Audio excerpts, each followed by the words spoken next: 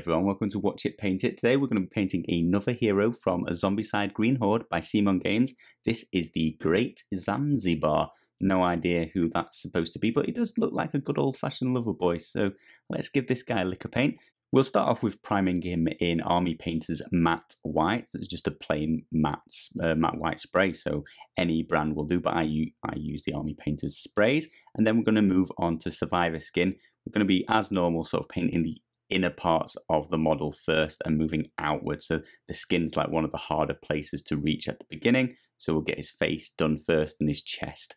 And then both of his hands are also, he's not wearing gloves, so both of his hands will need a little bit of this.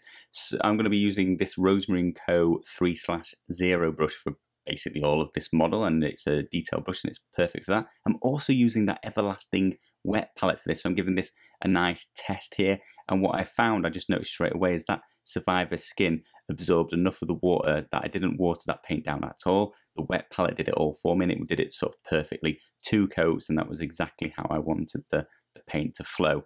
Abomination Gore's next. I'm going to start painting his sort of jester uniform, that patchwork, would you say? Those, yeah, maybe.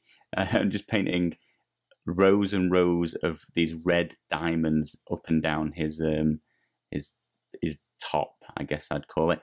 It looks like quite a difficult model to paint, and you might be wondering why I picked this one. Well, some of you might be used to by now, but every month, Stephen from Patreon gets to request a model, and he does choose some tricky, difficult models to paint, and this is his choice this month. Maybe in future videos I'll stop mentioning that, and you guys should just guess which model each month is his choice, which one's the more difficult one, which one's the tricky one. Anyway, I'm going to do the best I can here, and I really hope I don't crumble under pressure. And as well as those diamond sort of parts on his top, he's also got the majority of that sort of top sleeves, that puffy bit around the top is in the same Abomination red, and also the collar around this garment is red on both sides. I think this colour is without a doubt the sort of most amount of one colour you're going to have to put on the model.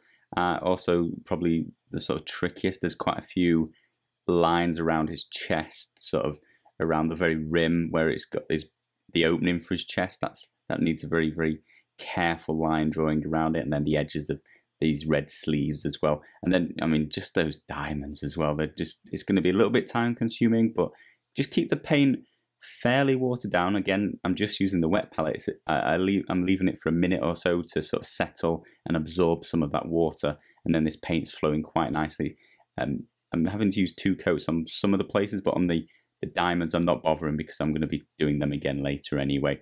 For the blue parts of the model, we're going to be using Ultramarine Blue. That's by Vallejo, and I thought it was a nice sort of colour match to the blue in the artwork. I'm still sticking with this Ultramarine Go 3/0, and I think I do the whole model with just this one brush. It's fine enough to do the detail work, and it's large enough to do. There aren't many big sections, but this is a large section, so this sort of the dangle bit of his loincloth, I guess you could call it, that's a little bit tricky to get. Just make sure you paint both sides. That's going to come out nicely. And then of his pants or his trousers, if you're in the UK like myself, I'm going to be painting the other diamond sections using this colour. I think it matches the artwork. So his top half are alternate red and white diamonds, and his pants are alternate red and this blue diamonds, and that's the blue I used. Let me know in the comments below if there's any better suggestions for the blue, but I thought that was a great blue. I didn't have one in the Army Painter. Somebody can let us know what the Army Painter equivalent would be, because some people might need to use that. Next, we're going to be using Claymore Blade. That's the light silver by Army Painter, and we're going to be painting his staff. He looks like he's got some sort of silver staff. It's a bit weird, and maybe I've just seen the artwork, but it looks silver to me, so I'm painting that in just nice silver, being a little bit careful around that sort of orb at the top, which I want to leave in white. Next colour is Khaki. This is a very, very light brown by Vallejo. I'm going to be painting on his belt, and he's got a couple of pouches. Pouches is probably the best way to describe them. Doing those in the same colour. If you've got the Army Painter, probably like the Goblin skin colour, that sort of light deserty yellow will do perfectly there. Then I'm just going back to Claymore Blade because he's got a belt buckle there. He's got a little bit of armour on his leg.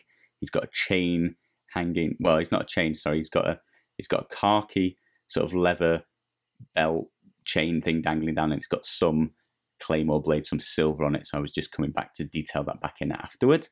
Then bright gold's going to be used for, he's got several medallions, several necklaces around his neck, and that's probably the best place to keep them. And then he's got gold at the end of both of his white sleeves, and he's got a load of rings on, and the bit just below that white orb on his staff is also in a bright gold. Then we're going to use dead black to paint in his hair and his mustache. Squid Pink, I'm going to water this down a huge amount. I basically turn this into a wash. It's probably 90% water, 10% Squid Pink, and I'm just going to blend that from the bottom of the orb up. It looks a little bit pink in the artwork. I'm just going to give that a little lift of colour. After that, we're going to use Survivor Shader, and I don't do this very often, but I'm just going to use one shader over the entire model, and that's just going to make him a little bit cartoony, but just, I think it's going to make that sort of patchwork, those diamonds, just look really, really good and stand out really, really well, and it's going to blend this model together really nicely. Now, obviously, do as you please. If you want to use different washes, a red wash on the red bits, blue on the blue, that sort of thing, by all means do, but I'm just showing you how to do this quite quickly, and I think you're going to be at least semi-pleasantly happy with the results when you see at the end. I think it comes together nicely. I like it when a plan comes together. And that is the base coat completely finished and the washing, the shading completely done. So we're just onto the highlight, and I thought, don't stop me now, let's get straight onto it and get on with the highlighting. I'm going to use Vallejo's white primer. Now, Army Painter's matte white will do, any white will do nicely here, and I'm going to be highlighting up the white parts of the model. That's all those white diamonds on his top garment. He's got white sleeves, so I'm painting all of the sticky out, pokey out folds. I'm going for really, really high contrast. I washed it all in black, so they're going to be popping out hugely, so I'm giving them a nice bright highlight down each of the folds, and it's going to look really good on the table at a distance. Survivor Skin's next, going to be painting the highlights into his skin, so that's all of his fingers, his fingertips. On his face, you're talking about his cheekbone, his chin. I also painted his lips, leaving the shade around his lips, making them pop out a little bit better. And then I'm mixing Survivor Skin with matte white. I'm just, whichever white's nearest at the time, I'm really not finding any difference between any of the whites. And this is just to give a second highlight to that skin. So his knuckles, the tip of his nose, the edges of his cheekbones, that sort of thing there. With the red, we're going to just use Abomination Gore again and paint back in that base colour, similar to the same as I just did with the white. I'm going to go along all those diamonds and just paint back in the sort of centre. They do all stick out and they are all detailed, so it's not as difficult as it could be. You know, this isn't freehand painting, the detail is actually in the model, so you are just painting that back in. I'm also going to paint the edge of his collar. I'm going to do those puffy sleeves, brighten those up as well, and then I'm going to catch any of the folds and raised bits and edges of his shoes as well. So just going around the rim of his soles, and then the top of where it joins his sort of ankle, those bits as well. I am going to be leaving those frilly parts that are dangling down. We'll get to those later and show you what I'm going to do with that, but we'll be basically blending them, wet blending them. Never done that before, so hold on to your hats. We'll be there soon. I am using a different brush for this part. I am using my insane detail brush. I haven't got a Rosemary Co brush that's as small as this. Now, I do think the points on them are probably nearly as good, but I guess with the camera in the way, I just can't hold the brush as accurately as I would like. So by using an even smaller brush, there's less paint on it, there's less that can go wrong. After we finally get to the end of highlighting up those edges in red, I'm going to use Vallejo's Hot Orange, which is a very red orange, and just do a final highlight around the very, very edges of all of those places. I'm not going to put any on any of those diamond bits. This is for the edge of his collar, the edges of those puffy bits, and a little bit on his shoes as well, just along the creases and edges. Then we're going to use Ultramarine Blue, same as we did in the base coat, and just go over the edges. So that loinclothy bit, I wish I knew the name for that. I'm sure there must be something, but that dangly bit between his legs, just highlight up the edges quite generously of all of the folds in that, and that's really going to bring that and make that look much, much more realistic, much like it's trying to break free from the model and just enter reality, that sort of thing. Anyway, we're also then going to paint up all of those diamond bits on his on his pants. We're just highlighting them in the same way that we did the red and the white ones. Now after that, you're going to see me do something I've never done before. And this is going to be some wet blending. So I'm taking some of that Ultramarine Blue and I'm going to be applying it to the edge of all of these frilly bits, these like jester, like dangly bits that are coming out of his waist. So I'm painting the tips of all of those, we'll call them spikes going forth just for this part of the video. So I'm painting those all nice ultramarine blue. Then I'm just going to pause for a minute and grab some red. Now this is heavily watered down, only really using the wet palette, but I've maybe added a little splash of water on top of this now, just to keep these nice and wet while I'm working with this.